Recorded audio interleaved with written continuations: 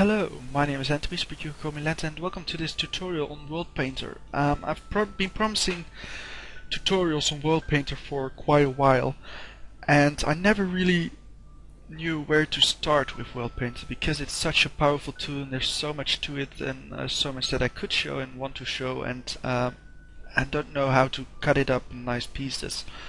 So I thought by myself, just let's show the most powerful, most awesome, most insightful little thing that I know that people can do with worldpainter that will like kickstart their worldpainter knowledge stuff sky high right from the beginning.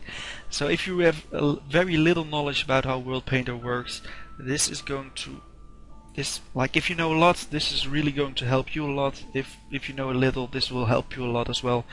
What I'm going to do is I'm going to create a brush like one of these, completely within worldpainter. You absolutely don't need any photo editing skills. Don't need any insightfulness about how to make a mountain or how it looks on a height map. Absolutely zero knowledge about it is required, and I've seen nobody do a tutorial on it. I'm not sure if anybody other than me actually knows this trick. Tried it out at least, because as far as I know, I've only seen tutorials which have like imaging editing software open and go to Google and get a height map of a mountain and then do something with it, but that's absolutely not required. So I'm just going to generate a new world file, new world. The name is not relevant. Dimensions should stick to 640 by 640. Like the brushes, the templates according to the FAQ, you should stick to 151 by 151 pixels, 301 or 601 pixels by 601 pixels. So like these are the dimensions of the brushes according to the FAQ, but I've tested it quite a bit, and it will accept other resolutions as well. I think as long as it's squared, otherwise you might get derped. And I don't think I've tested anything not squared, but let's not try that. It is important that you stick to a manageable size such as 640, otherwise you can get like really steep cliffs or something. If you like downscale a map of 1000 by 1000, you will get stuff that you don't want. So maximum 640 by 640, I would really suggest you keep to that. So we're going to make a big brush, we're going to do 640 by 640. Now I'm going to do topography. It should be a flat world, because we don't want any heights. The level of the land should be on 1, the water level on 0. We don't need water. Let's turn beaches off because then we get a nice green field. The rest doesn't even matter. So we're just going to create this map. We have a nice flat world. I will open the 3D viewer again, because then everybody can see what I'm doing.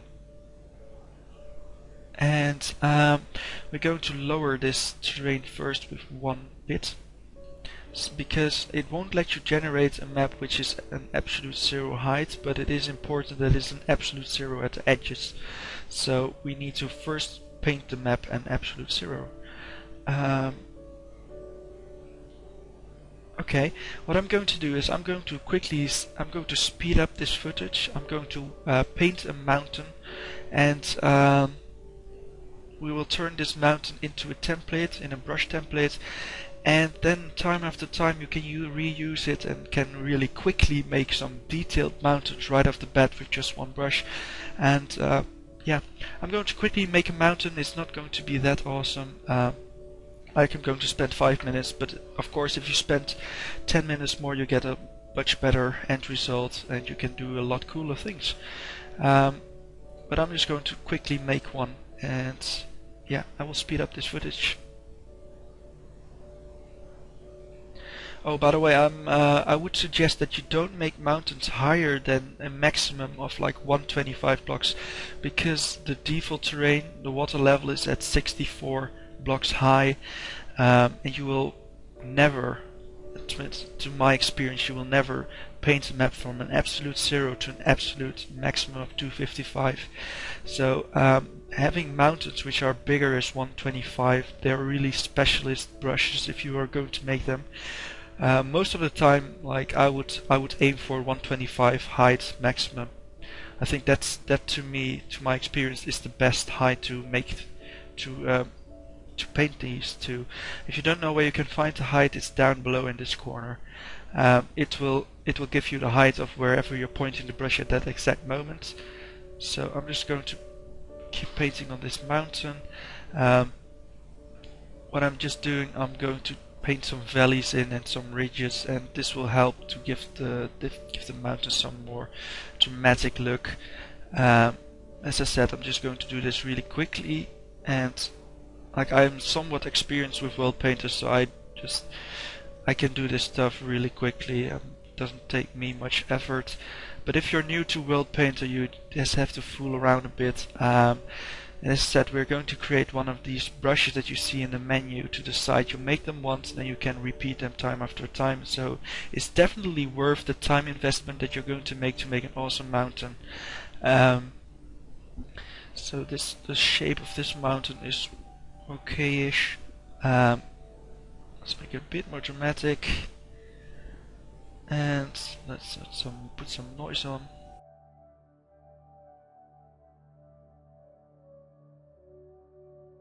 Okay, so now we have somewhat of an interesting mountain. And I'm going to lower this edge into absolute zero again. And so yeah, here we have a mountain template it's not that bad, we can reuse it. So what we're going to do now, because we're going to export this as a height map, and we're going to browse to no, let me save it first in on the desktop. I'm just going to call it or should I browse directly to the right folder? That might be best. So I'm just going to see users, your username.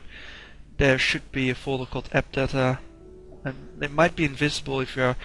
You can also save it on the desktop, and then do, if you know the percentage sign, app data percentage sign, it will get you to the right folder as well. Roaming. Here's the Minecraft folder that you would put Minecraft stuff in. But now we're going to slide towards a folder called worldpainter, which is the worldpainter folder. There's a map called brushes. I think it's installed like with worldpainter. If it's not, all lowercase brushes, you just make the folder and it should take it. So I already have some brushes here, but I'm going to call this one tutorial brush 2 because I already recorded a previous version, but it went wrong somewhere. Now there isn't a new brush shown in this menu because we need to reload worldpainter. So let's just get rid of that, reopen worldpainter, and it's taking a bit longer when I'm recording stuff. My desktop is an absolute mess. Yeah. Okay, so let's open the 3D view again. The brushes here are listed in alphabetical order. This is the brush that we just made. It starts here. It's in alphabetical order. It goes 1, 2, 3, and then left to right, all the way down. So tutorial brush 2 is the last in this line. I'm just going to make a flat world so that you can better see what this brush can do. Now I need to open the 3D view again. So we just created this brush. I'm just going to paint it right in. I'm going to make a really high resolution, radius for this brush because we painted this as a really big mountain in Minecraft scale. And if you're going to make this a really small one, then you will get an end result that you don't anticipate. It will probably have really steep cliffs, because height-wise nothing changes, but width-wise it becomes a lot less denser, so you get steep cliffs. That's something we don't want. Okay, so this is, I'm just going to redo this on a stronger intensity. Let's get somewhere quickly. So we can see the mountain taking shape in this screen. It's not high enough. not high enough yet. Let's make it 125. So here we have the mountain again. This is the mountain that we painted previously. Here it is again, but now if you make multiple of these brushes, you can reuse them. You can make them use smaller ones, you can make it into a mountain chain. You can do all kinds of stuff with them. And so yeah, having a few of these templates in your worldpainter will help you out a lot to make quickly some really cool mountain chains, some cool mountains right off the bat. You can mix them up, match them, and you can really make specific brushes to make a specific terrain. So like a cliff brush, whatever. I'm just using 2 brushes for this mountain range.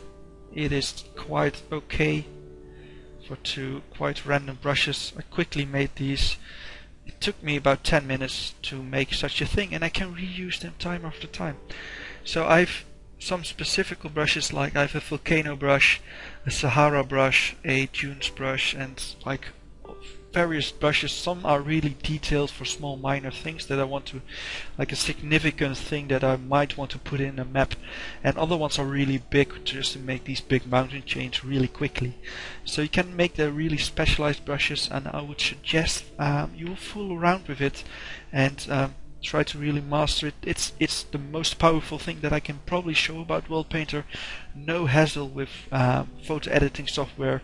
You have 0 insight is required in how you like look at a height map, and yeah, it's the most awesome thing. So I want to thank you for watching this video. If you have friends, family, or whatever who's also world painting, do link it to them. I think anybody will appreciate this tutorial because it's such a powerful thing. You absolutely do need nothing in terms of photo editing or insight or knowledge. So yeah, I think this is the coolest thing ever that you can do with worldpainter. You've seen it here first. At least I don't think there are any other tutorials using my technique.